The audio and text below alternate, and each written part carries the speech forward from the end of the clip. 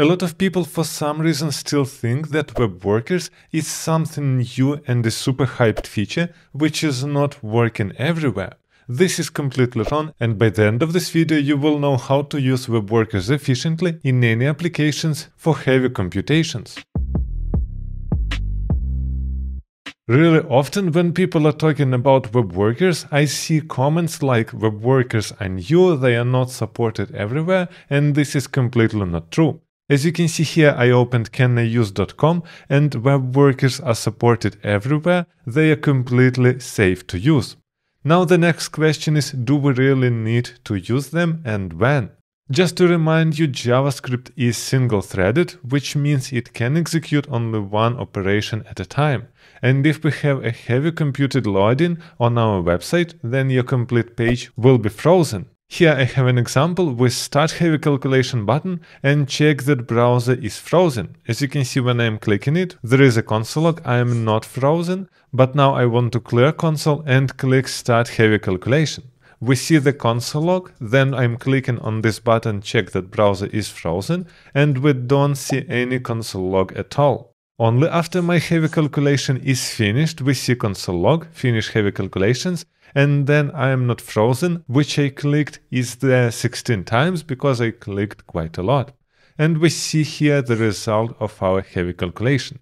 This is exactly our problem. JavaScript is single-threaded and the whole page is being frozen. Obviously, we don't have this problem always, but sometimes in our applications we have quite difficult calculations. And then it makes a lot of sense to leverage web workers to do these calculations not inside the main thread. And before we start digging into that, I want to mention that if you can do this logic on the server, it makes even more sense because you don't want to use the browser and performances of the user if you can do it on the server and keep your client lightweight. But if you don't have such possibility, web workers is a nice solution. Let's have a look on our code. Here I have an Angular application, but it doesn't really matter, it will work in plain JavaScript or in any front-end framework. What I have here is a function start heavy calculation, which is just doing a huge loop to calculate a result. This is the function that implements this heavy calculation, and our goal now is to use web workers to move this logic inside. And our first step here is to create a worker file. It will be app.worker.ts. And what we want to do is to listen of the event that will be emitted outside. And we're writing here add event listener, message, and this is the only thing that we're listening to inside our worker. And here we have an event. Now inside it doesn't really make sense to write console log, but let's try. It won't work. Here I want to write worker and then an event. And this is all code that we have inside our worker. Now let's jump back in app component and register a worker. And I want to create here a worker by calling new worker. And inside we must provide a URL. We're writing new URL. And here will be a relative path for our file. It will be app.worker. As a second parameter, we must provide import.meta.url. And URL must be capitalized. And if you are interested what is import meta URL, let's have a look here inside our ng on init. I want to console log what is this. And as you can see in browser, this is a path to my JavaScript file. This is our file inside bundle, which is already transpiled. So here we created a worker by calling new worker. Now just for testing inside our ng on init, I want to write this worker dot, and we have here a post message. And this is exactly how we're throwing messages to the worker. So here I can write hello, and this message will come here inside app worker in this add event listener. Let's look in browser. I am reloading the page and we don't see the console log of web worker. And here we wrote a console log, and typically people will assume that they will see this console log when we're getting a message.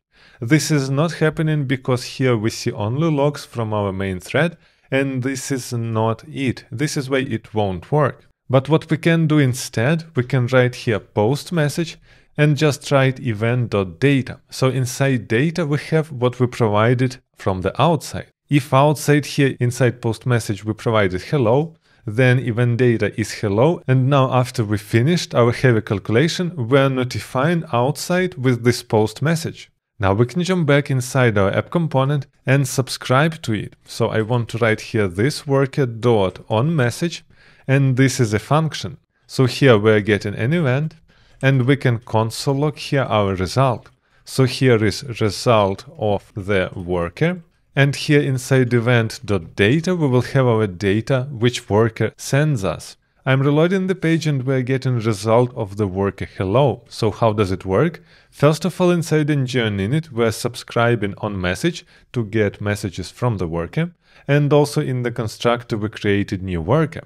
Now when we're sending message with post message hello, it goes to the worker, so worker knows, okay, it must do some difficult calculations. We're doing them here, we will do them in a second, and after we're ready, we're sending a message with the result back.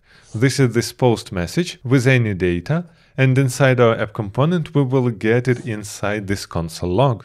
Now what we can do is to move this extremely difficult calculation to our worker. So I will cut it from here, go to the worker, and if we're getting any message, we just do this calculation, and after this we just pass the result to the outside. So essentially we don't even care which message is thrown inside our worker, we're just doing this calculation and passing the result outside. Now here I want to move this line to the start heavy calculation, and we don't even care to pass some data, it doesn't really matter, we're not using that. What this line does, it triggers the worker when we're starting heavy calculation. Worker does these calculations and then respond with this result here in onMessage. And what we can do here, we can assign, for example, in this result, what we got, so event data. And now let's look how it works. I'm reloading the page, I'm clicking start heavy calculation, and I'm clicking check that browser is frozen. As you can see, it is not frozen because all these console logs are directly shown here. And after some time we're getting result of the worker, this is the result, and it is rendered in our markup. So worker did all this heavy lifting and our web page wasn't frozen, which is quite amazing. So now you know how worker is working, but how we can organize the code with the worker? Because just imagine you want your worker to do different things, not just a single calculation, which means you need something like actions where you really understand from the type what do you want to do inside worker. And in order to achieve that, on the top I want to create some types. So let's create a type which is worker action. This is exactly what's happening. For example, here we can say that it is always the object with type log and payload an object with message string, which means we can log something outside as an action. Additionally, I want here one more type. It is sum. This is exactly our calculations that we did here. And we need here a payload with the result. This is what we want to pass to our calculations. Let's say the starting number in our result. So here will be start number, and this is fine for now. Another thing that I want to create is our response. So this is the information that we are passing outside. So here let's create worker response, and it will be also an object with the same type log. So this is the request, this is the response, and we must provide in the payload, for example, a string, because in the log we typically see a string. Also we want a result for our sum, and for the sum, the payload will be a number. And additionally, I want to create one more thing, which is an error. We won't really dispatch error by ourselves, but if we're getting some error inside the worker, we want to notify our component. This is why let's make payload string for the error. Now we can improve our add event listener. First of all, let's type correctly our event. It is a message event of type, and here will be our worker action that we just created. And from here we can destructure type and payload from our event.data. And as you can see now, this data is of type worker action that we defined here on the top, which means with the switch we can cover all our cases, but the whole code I want to wrap in try catch so we can throw the error if we are getting it. So the error here is unknown, and I want to call the post message and provide inside the type. Here the type will be error, and the payload will be error as error. payload.message, because the error is unknown and we need to type it to the error class. Now inside our try we can write a switch case. So we can write the switch of the type and we have cases inside. And as you can see in autocomplete we are getting nice typings. We have here case for log and for sum. Let's cover first of all sum. We can move all this code in additional function here on the bottom. For example, the function accepts start as a number and we're returning here a number. And inside this function we're doing our calculations and instead of post message we're just returning the result. Now we can call this sum function inside our case. So we want to get here our result by calling a sum function and providing inside payload.start. Again, because of our typings, we have a nice autocomplete.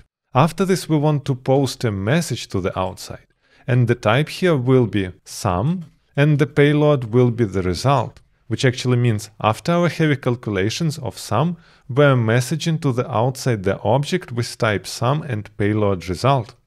Now let's write another case which will be log, and in here we just want to post a message. So I want to copy paste post message, which will be of type log, and the payload must be a string. So let's write here payload.message in worker. And now we also need a break at the end of the sum and at the end of the log. And we can also cover a default with throw new error, unknown action type, and here will be our type. And additionally here in our sum, I see that we are not using start, we want to pass it as an initial value to our result. So this code allows us to cover with actions all our cases, and now we can use this worker in different ways. And we can make here different calculations based on our needs, and we can just add them and see all possible variants. Now we can jump back outside to our app component, and the first thing that we want to change here is remove console logs and just write post message, where we need to provide an object with type log, and payload will be the object with message, for example, started heavy calculations. After this, I want one more message, which will be sum. This is exactly our calculation. And we know that in the payload, we need to pass a start value. Let's say it will be 0. And now here we can update our own message. And just to speed it up, I will paste here a switch because the idea is the same. We're getting an event data, but as you can see, it is not typed. Now we want to type our event. It will be again a message event of type worker response. And now we see that our data is worker response, and we have a nice switch where we're getting correct payload like number in sum or string inside log. And we just console log our results. And in the sum we also write the payload to the result. Let's check if it's still working. I'm clicking heavy calculation. We see our message started heavy calculation in worker. This is this post message that we wrote here. And after some time we are getting a result, which we see in the console log, and also we rendered it inside our HTML. So TypeScript allows us to improve workers and manage them in a way how you would manage actions inside Redux, for example. And if it all looks too complicated for you and you just want to prepare for JavaScript interview, I have lots of advanced JavaScript interview questions which will help you to pass your next interview. And you can download them in the description box below for free.